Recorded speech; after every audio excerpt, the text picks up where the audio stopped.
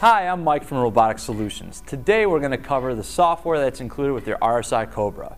We're going to cover topics such as loading a program to cut, changing your tool, and then also manually driving the robot if you get into any trouble. So let's start off by loading a program to cut. The first thing we're going to do is launch the software from the touch screen. Touch the file location on the screen to select the file you would like to load, and then select Open. Make sure the LC reset is turned on and then select Cycle Start. The robot then moves into a position so you can change to the appropriate tool if needed. But if you're good to go, select OK. The robot will then go into the tool presetting routine to measure the length and width of the tool to dictate the correct tool path for the part being cut. The robot will come from one direction and take measurements and then flip the spindle around to take the other side as well. This double check allows us to ensure the best accuracy possible for the tool being used.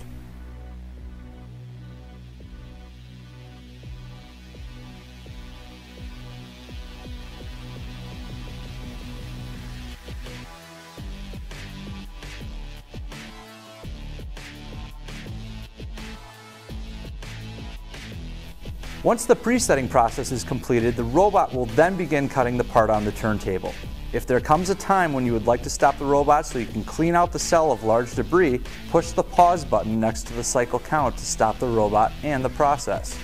You will then have the option to turn off the spindle for safety. Let's say the robot gets stuck on the material that you're cutting. You can touch the Robotic Solutions logo to open the advanced menu and select the Depart from 50mm button to jar it back from the material. From here, hit the home key to return to your job and select the resume button to continue. Be sure to use the pause button and not the cycle stop button if you are doing any sort of maintenance and you do not want to lose your place in the job that's being executed. Now we're going to go over the basics of doing a tool change for your robot. If you'd like to do a tool change, select the Robotic Solutions logo to open the advanced menu and then select Tool Change.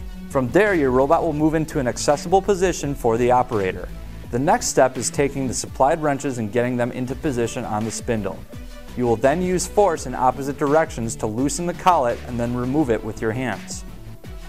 You will then remove the tool and make sure there is no debris that will affect the robot's performance. You can then insert the tool you would like to be using and tighten the collet until finger tight.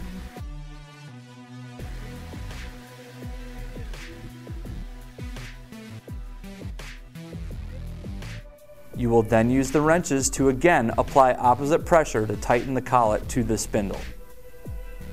Once you have the new tool fastened, be sure to secure the door shut and select OK from the software. The robot will then go through the presetter check to verify the type of tool being used. With this next section of the video, we're going to show you how to manually drive the robot if there's an instance where you need to reposition it. To start, you bring up the advanced menu by selecting the Robotic Solutions logo.